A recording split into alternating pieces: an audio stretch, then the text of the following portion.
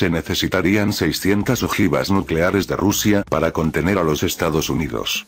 El 23 de marzo de 2022, respondiendo a las preguntas de CNN, Dmitry Peskov dijo que si la agresión de la OTAN contra nuestro país supone una amenaza para la existencia de la Federación Rusa, nos veremos obligados a utilizar las armas nucleares en estricto cumplimiento de la doctrina militar y el concepto de seguridad nacional. Esta frase causó una conmoción en Occidente que no ha remitido hasta hoy. Recordemos a este respecto el arsenal que tiene Rusia y lo que se necesita para infligir un daño inaceptable a un enemigo. Informa el analista militar Oleg Falichev.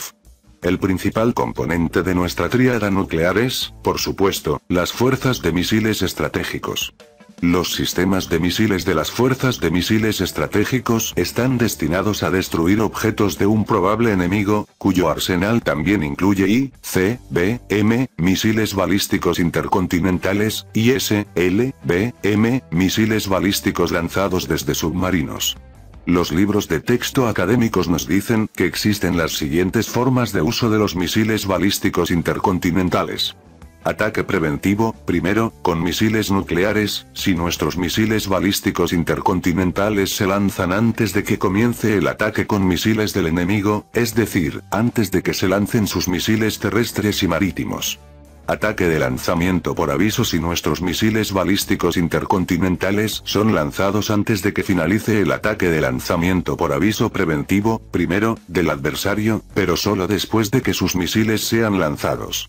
En este caso, nuestros misiles se lanzarán mientras los misiles balísticos del enemigo están en su trayectoria, o incluso ya están explotando en las zonas de posicionamiento de nuestros misiles balísticos intercontinentales.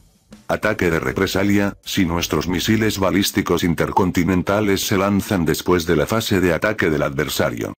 De manera reveladora, la Estrategia de Seguridad Nacional de Estados Unidos prevé un ataque masivo preventivo con misiles nucleares como principal forma de uso nuclear. Un ataque de represalia se considera indeseable, y un ataque de represalia no se considera en absoluto. Los programas de desarrollo de armas estratégicas ofensivas soviéticas se basaban en el concepto de disuadir a un agresor potencial de ser el primero en lanzar una guerra nuclear o de cualquier otro tipo a gran escala. La esencia de este concepto es que las armas estratégicas ofensivas deben ser de tal calidad y cantidad que aseguren un ataque nuclear de represalia garantizado, capaz de causar daños inaceptables al agresor, incluso en las condiciones más desfavorables, para iniciar y mantener la guerra. ¿Qué significa esto? Se consideró que el daño inaceptable para los bandos era de al menos el 70% de la capacidad de producción del Estado y el 30% de su población. Para realizarlo, se consideraron suficientes 600-700 ojivas con una capacidad total de cargas nucleares de 1000 megatones. Hoy en día no ha cambiado casi nada en este sentido. Así, la principal tarea de las armas estratégicas ofensivas es evitar una guerra nuclear o de cualquier otro tipo. Hasta mediados de los años 70, la URSS iba por detrás en esta carrera, pero luego alcanzó la paridad en materia de misiles nucleares, que mantuvo hasta principios de los años 90. En aquella época, la base de la agrupación de armas estratégicas ofensivas eran los misiles balísticos lanzados desde submarinos estadounidenses y la URSS tenía los misiles balísticos intercontinentales. Nuestros portadores eran RS-20B, Satan, RS-12M, Sicle, RS-22AI, Scalpel, y RS-18B, Estileto. Pero esto se logró con un tremendo esfuerzo. En respuesta al inicio del desarrollo por parte de los estadounidenses de cohetes con ojivas separadoras y ojivas guiadas individualmente, y luego el cohete de propulsión sólida más potente Peacekeeper comúnmente conocido como MX, ya el 27 de agosto de 1969 el Consejo de Defensa de la URSS decidió encargar a la oficina de diseño de Yuzhnoye, dirigida por el diseñador general M. Yangel para desarrollar un misil balístico intercontinental pesado de propulsión líquida RS-20, en la clasificación estadounidense Satan, un potente misil balístico intercontinental de propulsión sólida RS-22, Scalpel, estacionario y un misil ligero RS-16A, Spanker, con un cohete de guía individual. Unos años más tarde, los misiles pesados RS-20 Voyevoda eran nuestra principal y más poderosa respuesta al desafío de los estadounidenses. se han mejorado continuamente según el principio del máximo aprovechamiento de la infraestructura del complejo anterior y la introducción de las soluciones de diseño basadas en los innovadores logros científicos y técnicos en el campo de la ciencia de los materiales, la electrónica, la instrumentación y las centrales eléctricas. Fundamentalmente nuevo fue el sistema de control de cohetes en sus partes terrestres y aéreas que se construyó por primera vez sobre la base de máquinas de computación digital con base de elementos domésticos. Esto permitió automatizar completamente los procesos de control del complejo de misiles de combate desde su puesto de mando unificado, a aumentar la preparación para el combate en comparación con los misiles de tercera generación y a aumentar la precisión de los disparos. La amputación de los sistemas de combustible del misil después del reabastecimiento con el control periódico de la presión en los tanques y la exclusión de los gases comprimidos de su tablero por primera vez permitió aumentar el tiempo de servicio del misil a 15 años con la posibilidad potencial de extenderlo a 25 años y más, dice el teniente general Remus Marquitan, doctor en ciencias militares. No es de extrañar que estos misiles sigan en servicio de combate, aunque se están sustituyendo sistemáticamente por los más avanzados misiles IR-Sarmat. El primer misil de este tipo, el Voyevoda, entró en combate en 1988. Desde 1987, las fuerzas de misiles estratégicos cuentan con 12 trenes del sistema ferroviario de combate Molodets, cada uno de los cuales consta de 3 lanzadores, que podían estar de servicio en unidades de lanzamiento dispersas, patrullando rutas de 700.000 kilómetros en el tren y lanzando misiles desde cualquier punto de la ruta permitida. Al mismo tiempo, eran esquivos para los servicios de seguridad de un adversario potencial, que apodó al complejo el Fantasma. En ese momento había 36 misiles T-23R, T-23UD montados en lanzadores ferroviarios. Cada una tenía 10 ojivas con potentes cargas especiales. Un ataque de represalia por parte de estos complejos habría sido devastador. Todo lo anterior permite concluir que los dirigentes soviéticos, a pesar de su participación forzada en la carrera armamentística, adoptaron un enfoque sistemático para el desarrollo de armas estratégicas ensivas y, al aplicar el concepto de disuasión basado en arsenales nucleares de represalia garantizados, lograron la paridad de misiles nucleares. Esto obligó a la élite política de Estados Unidos y Europa a establecer relaciones con nosotros en igualdad de condiciones, no desde una posición de fuerza. Desgraciadamente, luego prácticamente destruimos todos estos trenes y misiles, de acuerdo con el Tratado START I. Curiosamente, estos trabajos los realizamos bajo el estricto control de los equipos de inspección estadounidenses. En septiembre de 2005, la última división de misiles del BZHRK fue retirada de la alerta. Sin embargo, muchos dirigentes del Ministerio de Defensa ruso expresaron una opinión diferente sobre la decisión precipitada y apresurada de retirarlos del servicio y el cociente intelectual huidarlos. El destino de los lugares de despliegue permanente de los MRBM fue aún más lamentable. Los guardias fueron retirados de ellas, las unidades militares fueron disueltas y las instalaciones fueron abandonadas y se convirtieron en la presa de los comerciantes deshonestos.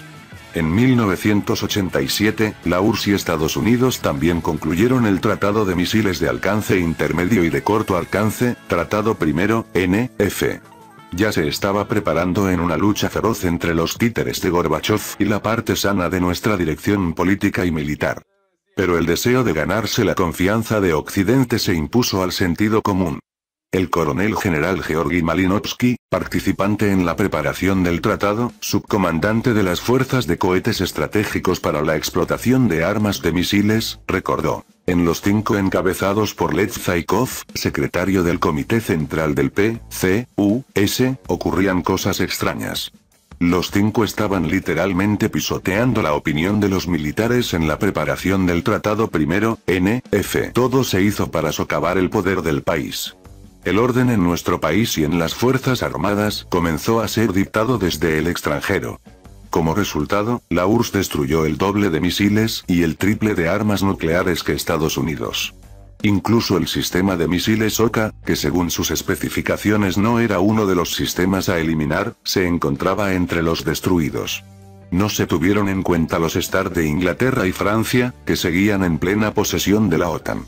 Como resultado, se destruyeron 826 lanzadores de misiles estratégicos de medio alcance, incluido el sistema de misiles Pioneer con el misil RS-D-10.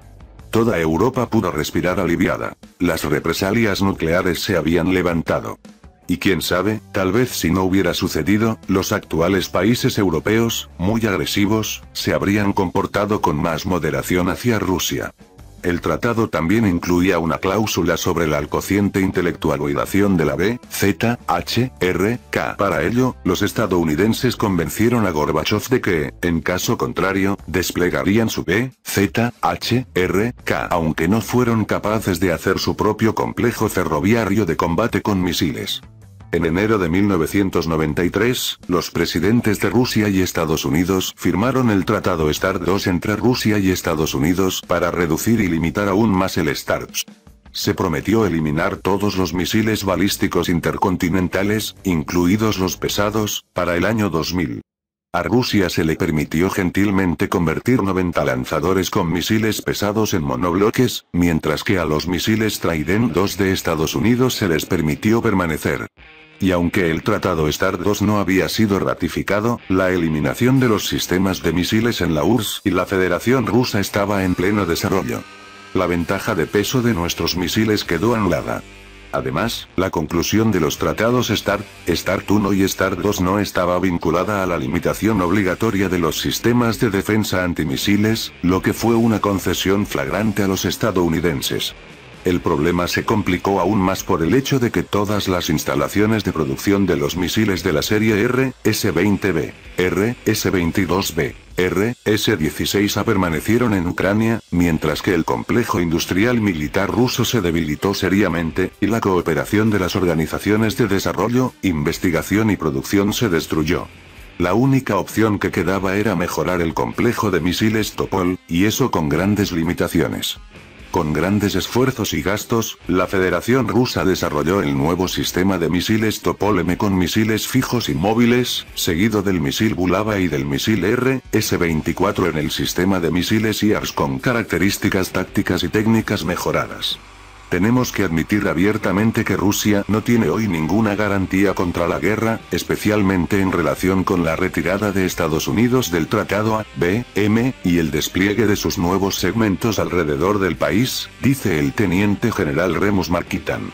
Por eso nos vimos obligados a incluir en la doctrina militar la disposición de que, en caso de agresión, bajo ciertas condiciones, podemos ser los primeros en utilizar las armas nucleares.